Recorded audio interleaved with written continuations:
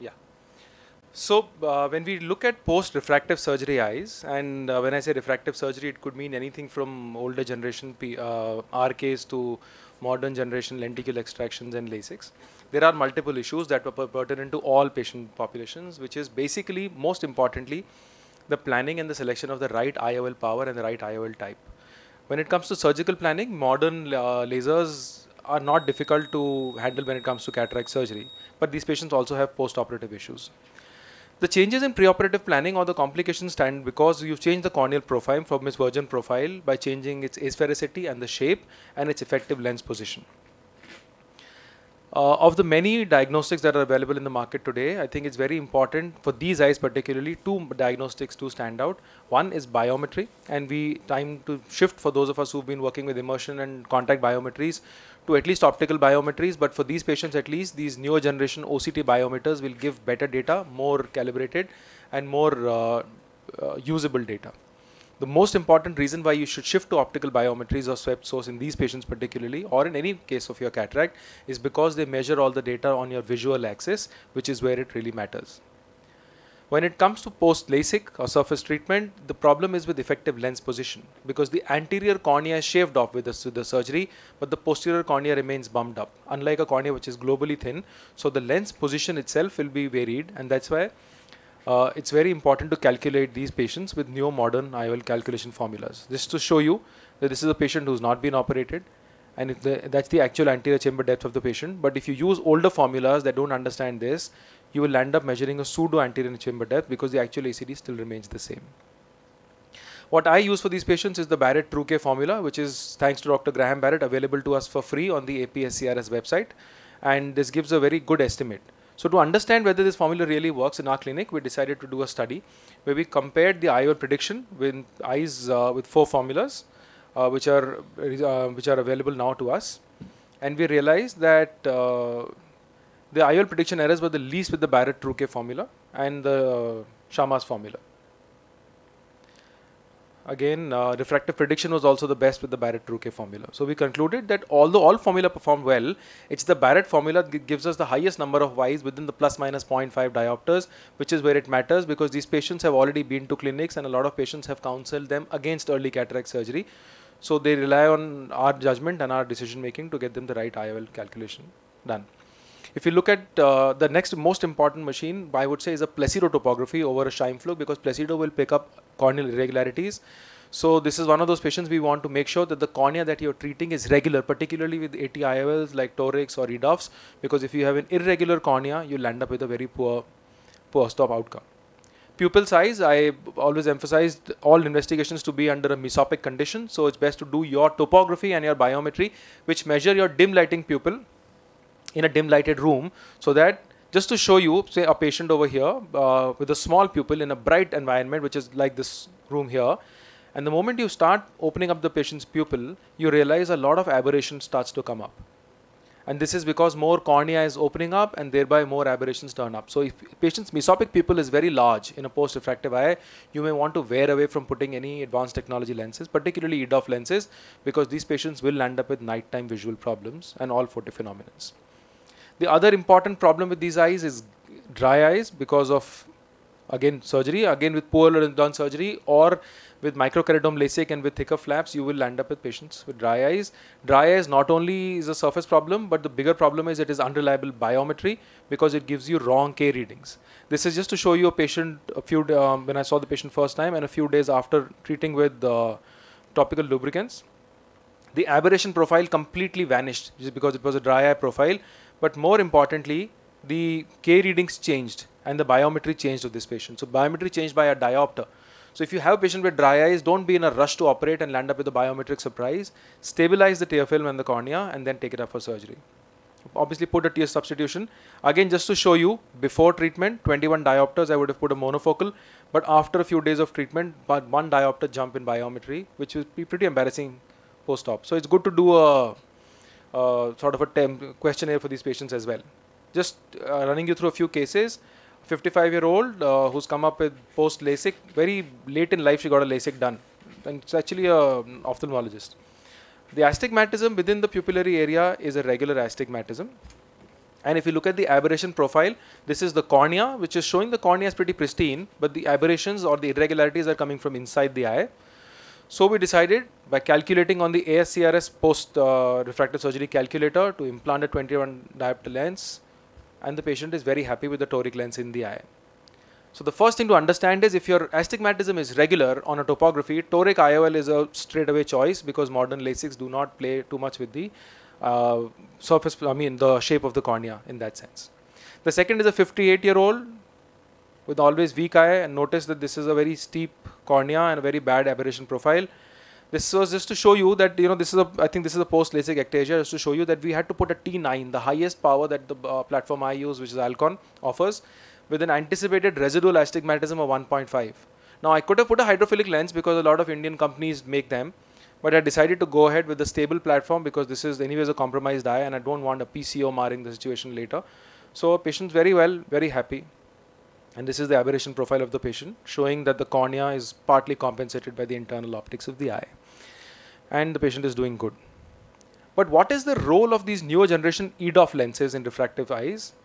EDOF is basically, a true EDOF lens is one that extends your focal range, not in one point of focus or 3 points, but as a continuous range of focus. So just like you would see from distance to intermediate to almost near without a break in your vision. Unlike a diffractive lens, which has 3 distinct foci, an EDOF lens stretches your focal point. So this is a 40-year-old who underwent Contura, had COVID and landed up with a cataract 5 years later, at 40 years of age. This was a classical steroid cataract. This is post-LASIK, just to show you that if you do modern, particularly topo-guided LASIKs, your cornea is going to be nice and clean and pristine. And this is just to show you a topography of the same. We decided to put an EDOF lens, the Vivity toric lens, the Vivity lens in this patient's eye. And this is just to show you patient was 6'9", because 6'9" is what I don't push these patients initially to 6'6". Eventually they may read or they may not, but they don't really care about it because they see well. And they need an add of +1. And this is just to show you a pre-op aberrometry of the same patient, which is because of the posterior subcapsular cataract, and a post-op aberrometry, showing you even if you look at the refraction, it's hardly anything, it's -0.5 with a 0.25. 2 months post-operatively, this is his vision, unaided vision, distance is 6'9", unaided, a near is N8, and with a 1.5, he's a N6. This is another patient, 55 years old, who had a microkeratome LASIK done way back when, and if you look at the cornea profile, it's not really that bad. This is the aberration profile coming of the cataract. So this was a straightforward patient. Now, if you see, this is where an aberrometry comes to a good role. If you see the topography is regular, and the aberrometry shows you that the cornea, if you notice on the bottom left over here, my cursor is not showing. On the bottom left is basically showing no aberrations. It's a very good cornea to go ahead and do a surgery on. But this is where the real challenge happens, because now a lot of RKs will walk into our clinics, and this is a 72-year-old with a 4-cut RK, must have not been a very high myope. This is the patient's topography on a Placido and a Scheimflug mixed topographer. But in the center, you can make out that 4-cut RK causing that pattern, but in the center, it's more or less okay. We use the IOL, the ASCRS online post-refractive surgery IOL formula calculation. And this is the patient at 3 months post bilateral Vivity toric implantations. Vivity is an EDOF lens again. It gives you an unaided vision of this patient of a 6'9", which you could bump to 6'6" by giving a 0.5 spherical, but these patients are, most of them will not accept this and they're very happy. But a very good intermediate vision, and with a very predictable +1 add giving you a good near visual acuity on the study chart. You can make out these RK marks over here. They are very easily visible, although I don't think you can make out the Vivity rings. Interestingly, all these patients perform quite well even when you do their mesopic contrast sensitivity, because you would assume their dim light vision to go bad, but if the cornea is what you have to check in these eyes, if the cornea is relatively okay, their dim light vision falls within a reasonable normal range for their age matched contrast sensitivity. The only caveat is you have to tell them that they need to wear light adds of +0.75 to 1.5, and they may lose some contrast in dim lighting conditions, but that's also partly to do with the fact that they've had a refractive surgery done. I don't offer multifocal, true multifocal or trifocal lenses to any of these patients because, again, the cornea is not the best, and so I don't offer it to them at all. Just to conclude, it's very important that you please look out for corneal irregularity. Trifocals, as I said, I don't put because these patients may end up with glare and halos. So to conclude, in my hands, EDOF provide a very satisfactory outcome considering your pre-op workup has been very thorough. They do away with all the negatives of a diffractive technology and they give you a positive. The only drawback is you need to give them add of about a 0.75 or a 1.5, and with that I think it's a great tool to use if your patient's suitable for it. Thank you. Thank you, Samaresh. Very nice talk as always. Any role of angle alpha or kappa measurements before this for your EDOFs or not really? I think great question, Rushad. I've spoiled my throat speaking of angle alpha, and I've stopped looking at it now at all, completely. Okay. I don't even look at it in my trifocals now anymore. Any questions from the audience? If not, I'll have just one. When you're doing the calculation with the ASCRS and IOL master, do you take an average out of it? And that is one. And how predictable are ASCRS without the sometimes patients come after 10 years not they don't have having any data. The data. And how accurate is that? So again, the ASCRS calculator will give you 2-3 formulas. I tend towards the Barrett-Ruque formula. I tell them that this is the margin and I show them that it's showing a range of 1.5 and this is the surprise that I'm looking at, but that's the formula I like and most likely it will not come. And I have enough confidence now that I'll be within a diopter range with the Barrett-Ruque, but I show it to the patient that this is the amount of calculation needed for your eye and it's showing 4 formulas are showing 4 numbers. So once they see it, they are mentally ready for surprise. That's a nice Suresh, one more question. Lenticule extraction, have you done post lenticule extraction? No, they've not come with cataracts yet. I know. I'm wondering whether we need to look at formulas which are different or would it work the same way? Possibly it should, but... Yeah, the only thing is you need to land up with a post-lenticule cataract. We need to talk to our physicians for more steroid uses. So Yeah, Samita. Yeah, so if the mesopic pupil size is large, in the sense that I don't look at pupil size, I look at pupil size and aberrometry. But for me, anything larger than a 6 millimeter mesopic pupil, I want to tell it's not like I will not advise, but I will tell the patient that they will have dim light issues. So they have to be ready for it.